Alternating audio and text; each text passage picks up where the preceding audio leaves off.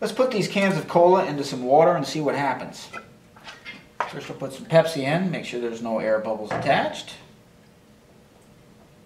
Looks like it's sunk. Do the same thing with a Coke, making sure there's no air bubbles attached. Looks like that is sunk as well. Now let's place in a Diet Coke. Make sure there's no air bubbles attached. Hey, that one's floating.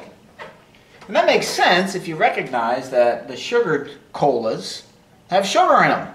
So that's going to make their densities a little bit higher than the diet soda, which does not contain any sugar. Okay, so that makes sense that these would be sinking in some water and this would be floating on the basis of density. Now I'm going to take these cans and we're going to place them into this container over here, which also just contains water. First we'll do our Diet Coke. You see the same result. Make sure there's no air bubbles. Try the Pepsi.